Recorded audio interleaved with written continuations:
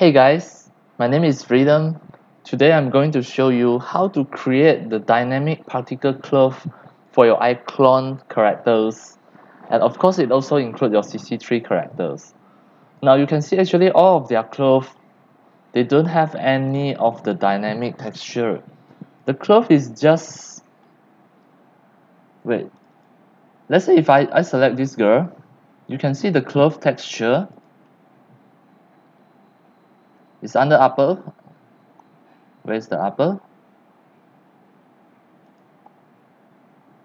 This one. Okay, this is the cloth texture. It is just a PNG picture. Alright, now I have some video. My videos are MP4. For example, this one. See? This is an MP4 video. If I substitute the diffuse just by using the MP4 video, you'll see what will happen. Now I try to play. You can see the character's cloth already become dynamic particle cloth.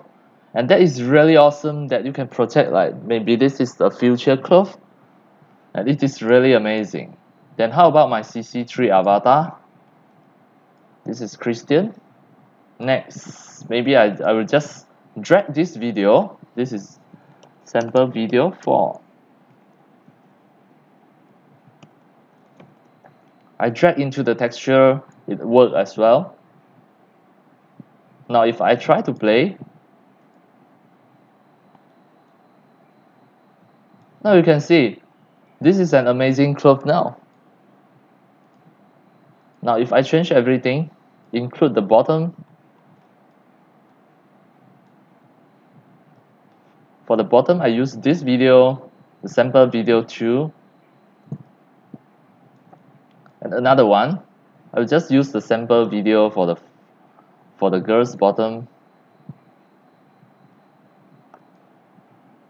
Alright, now I try to play in the timeline. You can see everything become dynamic. Because of the texture, I already changed it to become the video texture. So when I want to do the 3D animation, especially the dancing, I can just change every cloth diffuse to make it become a video. Alright, now if I try to create a dance for them, I just give them some motion.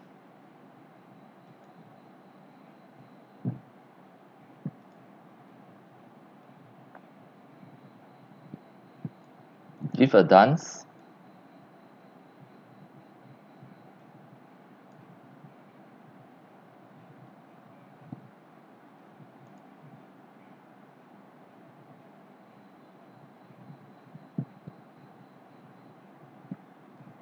Now you can see the effect.